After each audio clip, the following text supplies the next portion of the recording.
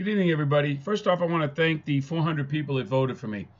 Yeah, I know what the numbers say, but I know something you don't know, and I'm going to keep it under my hat until I'm under oath in a court of law.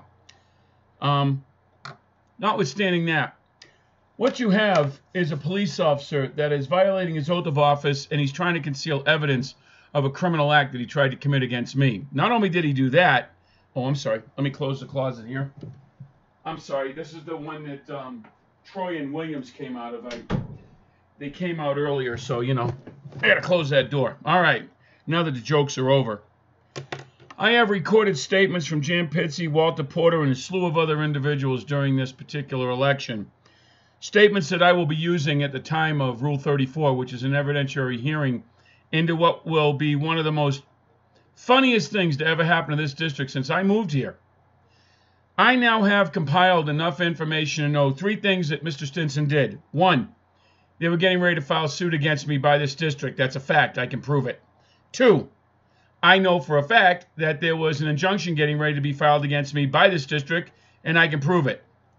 Three, I have a copy of the Court of Public Opinion that was done by Daniel Cole and the lawyer that's currently here, which both are going to be leaving. I can't tell you the particulars. It wouldn't be fair to the world, but you guys have outlived your usefulness here, and Troy can't help you. That I can back up. Not right now, though. That's coming. All right, and for the last one, the statements made by Mr. Stinson were specifically done in order to defeat me in an election and have you not like me. That was specifically done. Troy cannot get out of what he did. Okay, him and his wife violated First Amendment rights of myself and my wife on a website, so you wouldn't listen to me. And he really had no way of getting into an argument over it. Then his neighbor, the one that lives across the street with him that wanted to fight me, by the way, anytime, anywhere, any place, because sometime we're going to have to meet up at the gym, and it's going to be a very uncomfortable situation for you. See, I don't mind getting my ass kicked, okay? But I've never lost a second fight in my life, ever. Now, on to the good stuff. So that we're clear on something, when a police officer violates his code of conduct, in the numerous times that I now have documented, I found out they took down the videos from the website. Okay, that's evidence. They're not going anywhere. All right, they have to keep them. That's the law. So don't go anywhere. Now, I'm going to tell you something you didn't know, and a lot of people here don't understand this. I can't help it if John Martin is sucking Troy's ass. That everybody can see. That's a clear indication of whatever's going on in that little triangle I don't want to be a part of. The Erickson story is a little bit different. Fran French asked Mr. Erickson to run, and that was because, well, everybody wants a rec center. That's the truth of this. This was about the nots versus the haves. So we'll get stuck with a rec center. We'll move on from that. But the biggest story that wasn't told in this election was one police officer's attempt to conceal the truth from you. Troy Stinson just slowed down the truth train. That's all there is to it. What am I getting ready to do? Well, Mr. Stinson, we're going to have an evidentiary hearing. We're going to have a discussion about public records, and you won't win. I have very good faith in the judges down here at the 4th Judicial District that when I start asking for those records that you refuse to give me unredacted, you're not going to fare well. Why? Because you're a crooked cop. You're a dirty cop. And you're a bad cop. I've met great cops. I'm not going to tell you their names, and they're really nice folks. I've actually talked to a few of them, even after the election was over, and they said, you're just not a good human being, and what you did was show everybody you're not a good cop, all right? Then you held stuff over people's heads. I won't do that. Never do. There's no reason to do it. Then you got all these people to tell me that they want you gone, and it was a lot of them, and I have them tape recorded. You know I record the calls. So here's what's going to happen. I'm going to give you a chance because everybody says a recall against you won't work. I don't think so. I think that when I get done telling everybody in this district what you did, including violating your general orders 11 times, regardless of what Sergeant Jeltz says to me, if he doesn't do his job, then I know we've got a serious corruption problem at CSPD. And then that is going to be considered evidentiary evidence that I can use. Why? Wasn't the first time you had a complaint filed against you. It won't be the first time that I know of that someone's posted a video, but it will be the first time that a jury gets to see who you really are. Because I got my videos, And I got the Sherry ringing tapes, baby. And you know it. You can have them. I don't mind. You want them? You can have them. I told you right here. Then you told everybody I was trying to extort the district. Okay, let's consider it extortion. Okay, I'm going to extort you for calling me a liar, for calling me a criminal, for saying I did things I never did, for trying to conceal the evidence in what would apparently be some crimes you committed as an elected official.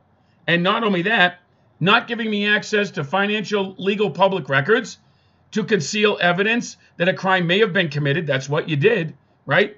Then you tried to dissolve an entity right in front of everybody's face to cover up what was going on, specifically money. You have concealed all of the financial information this district has ever since you got on because you don't want to turn it over. I'm not the bad cop, Troy. I'm not the one running around telling everybody I'm a great guy. I know I'm an asshole. The difference is I'm an asshole for the people.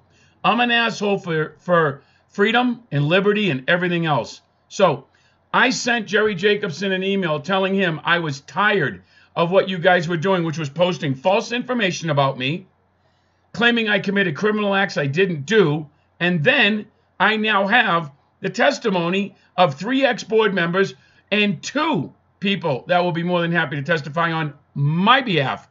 And there's no way that your boy Edward Bendelow can stop them from testifying for me.